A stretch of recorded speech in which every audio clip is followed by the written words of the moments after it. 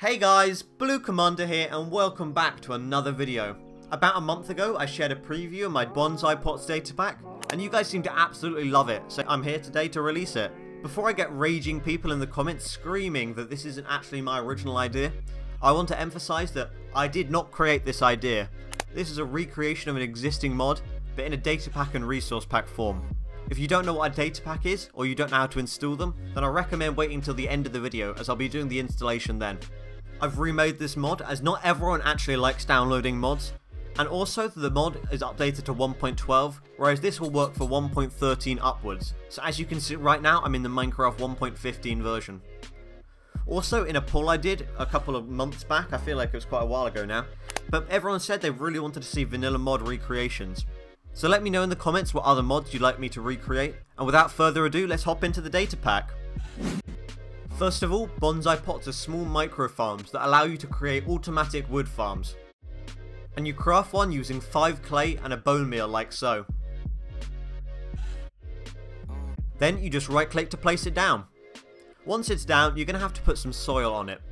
You can either add dirt, grass or endstone by just placing the block on top of it. Make sure you aren't standing on top of the block though, as then you won't be able to actually place it down. We'll come back to the endstone, but for now let's talk about grass and dirt. Just drop any sapling onto it and it'll start growing a mini tree.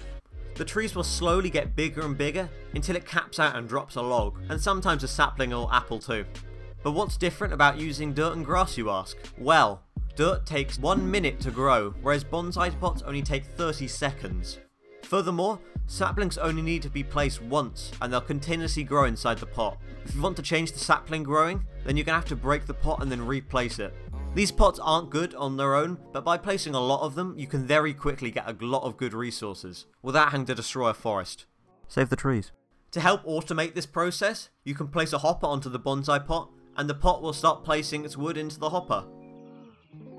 Finally, as many of you might have guessed, if you're a super smart gamer like me, the endstone can grow chorus plants. These can take up to 2 minutes though, so it is rather slow. That's all the features I wanted to show you, so let's get into how to install it in your own world. First of all, you want to go into the description of this video, and you'll see a link to my website. On my website, you want to download both the resource pack and the data pack by clicking both of these buttons. Then you can label the resource pack by going into your game, open the resource pack folder like so, and drag the resource pack into the folder. You then need to close the menu and reopen it and the resource pack should show up. If your bonsai pots just look like firework rockets, then it'll be because you haven't successfully downloaded the resource pack.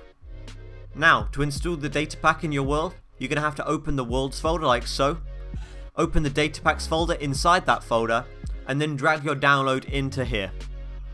You can then reopen your world by typing /reload and you can get started. Thank you all so much for watching this video. If you enjoyed, a like would mean so much to me, as it tells YouTube you want to see this more, and it's going to recommend it to more people. Also consider subscribing. Not a large percentage of you guys are, and it really makes my day to see a new subscriber. It takes 2 seconds, and you can always change your mind afterwards. Anyway, hope everyone has a great day, and I'll see you all next time. Bye!